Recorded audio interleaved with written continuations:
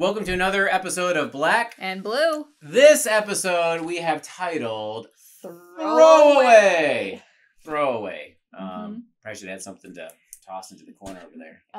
Yep. Oh, we didn't do this well. We should have chucked it into the trash can. So Throwaway, the reason why we're going with this title for this episode is because of a verse in John chapter 15. Exactly. Maybe you want to read that. Yes, I do.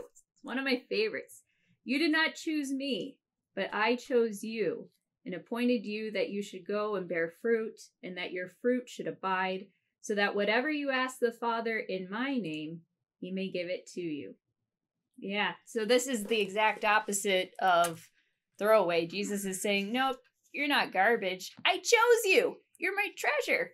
I made you mine.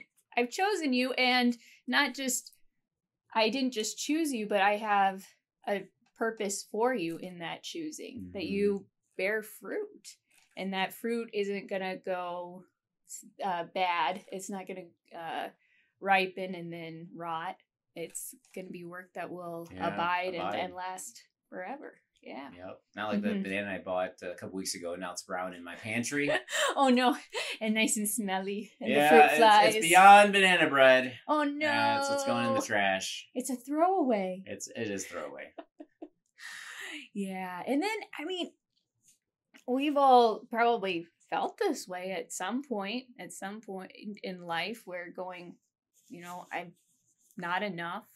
I'm a throwaway. I can't do this right. I'm a failure. What are some other ways to think about it that we have experienced, that you have experienced? I have nothing to bring to the table. Just that feeling of not enoughness, that you just not yet. There's no good use for me here. I am garbage. Yeah. Oh yeah. Yeah. And Jesus doesn't call his disciples here garbage. No. He actually calls them friends. A couple of verses before. I mean, the fruit we're talking about is spelled L-O-V-E, love. Exactly. Right. It's love fruit. Passion fruit.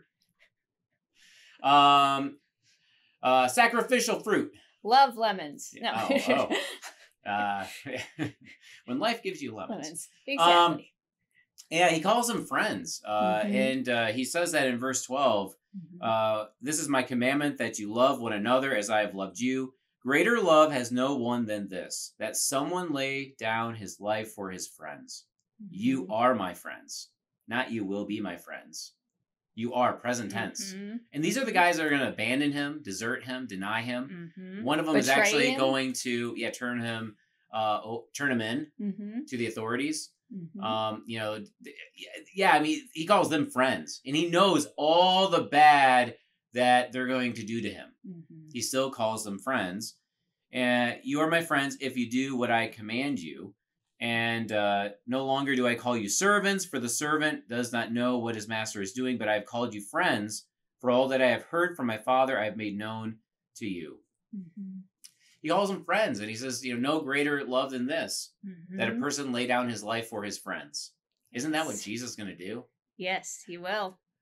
On that Friday we call good. Yeah, I mean, he's the garbage man. So all the things that could make us throwaways to God, Jesus takes away. He's the Lamb of God that takes away the garbage of the world, the sin of the world, the unlovableness of the world. Yeah, the not enoughness of the world on the cross. And he does so actually outside Jerusalem, pretty much where the dumpster was.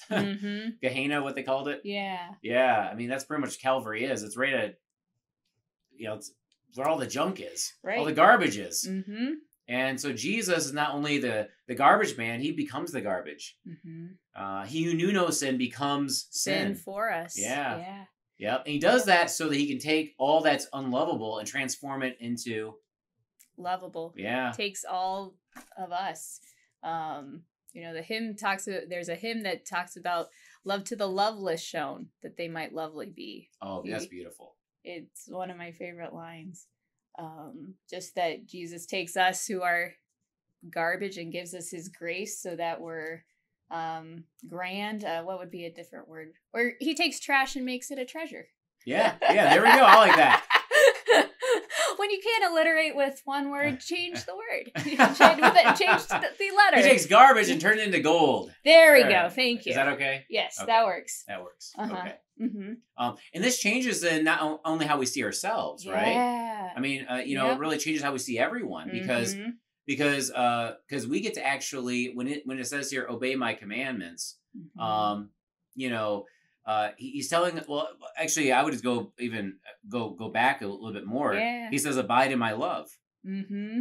Abide in my, make your home in my love, and we can do that. Yes. I mean, we know where to make our home in His love. Where, how? In His church. As members of His church, and guess what? We were chosen and brought into His church. We were chosen and brought into His love, so that we can bear much fruit. Yeah.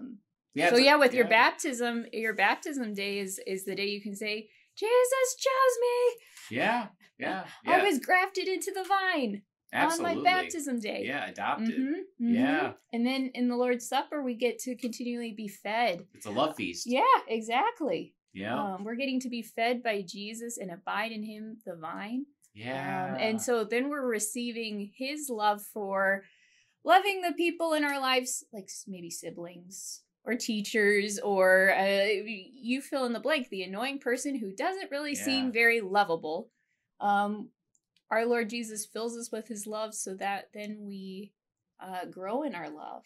Yeah. That then we start seeing even the unlovable as actually Jesus sees them, which is as lovable. Yeah. Yeah, you're making a good point. Yeah, I mean, so we don't have to muster up this strength to do this greater love. We receive that greater love in words and water, bread and wine, and let that greater love then flow through us to the people around us. Right. And it's not always easy. I mean, people are hard to love. I mean, I'm hard to love sometimes. I mean, I'll admit that. And be honest about that. And I'm sure you can be hard to love too at times. But thanks be to God that we have a God, in Christ Jesus who hears our prayers. Yeah. For help with that. Exactly. And I mean, at the end of verse 16, we get to hear that when Jesus says, so that whatever you ask the Father in my name, He may give it to you. I mean, one of those things we're asking Him for, and I think probably specifically for this text, is asking for love, asking to abide in Jesus' love, to stay connected to Jesus the vine, so that we bear fruit, so that we bear that fruit which is spelled Love. And it's a love given to everyone because no one is a throwaway. Yes. Jesus was the greatest throwaway. So you could really throw away a throwaway culture, and then open wide, the door to a love that is for everyone. Yes, exactly. He throws open that door. Yeah. Yeah. So then because of this, I mean, we get to wake up every day and walk through the day going, okay, I'm not garbage. I'm not a throwaway. And you're not garbage. You're not a throwaway. You are chosen and loved, and I'm chosen and loved too, and so are you. And then then you can really demonstrate that in concrete acts of love. Oh yeah, absolutely. That bumper crop harvest that God is bringing forth in your life and my life, and it's fruit that will abide forever. Now, talk about meaningful than work. Yeah. I mean, it's very meaningful. It's going to last forever. Exactly. It's not insignificant. Even if it's really something small, like saying, hey, I screwed up. I'm sorry. Please forgive me. And then those words following up with, I forgive you. I love you. So many different ways that love fruit. I mean, I mean, listen to mom and dad with the chores. I mean. Or your teachers. Yeah. Or how you're talking about classmates or friends. Showing good sportsmanship on the field and off the field. Exactly. Being a good worker at your job, know. It's all ordinary ways that this fruit comes forth. It's not in these great acts and achievements that will wind up, on the cover of Time magazine.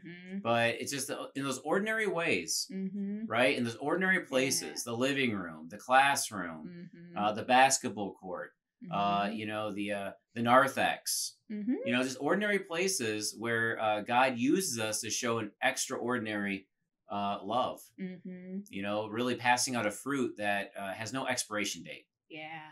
spelled Love, love. Mm-hmm. Yeah. And it actually just keeps growing and growing and growing and growing. It really does. Yeah, it does. Absolutely. Yeah, which is also really cool. Unlike my banana that's shriveling. That's right? a really good point. Right in the pantry, just getting really gross looking. A science experiment, I would say. It's reverse fruit. It just always keeps growing, not shrinking. Nice. Yep. So you're not a throwaway. Mm-hmm. I'm not a throwaway. She's not either. Yes. That we've been chosen and appointed to bear fruit, which means it's going to happen. It will. As we abide and make our home in His love, the love fruit's going to come forth. It will. It's bound to happen. Mm-hmm. Yeah. Yep. And it's fruit for everyone to enjoy. Mm-hmm. And it's actually meant for enjoyment. Exactly. Even for us too. You know? Yeah. Exactly. Yeah. So hey, you get to walk through today going, you're not a throwaway. You're a treasure. Yeah. Chosen by Jesus. You're not garbage or gold in Christ Jesus. Woohoo! Yeah. So wonderful. Awesome. Okay, by His wounds. We are healed. Until next time. Toodles. Toodles.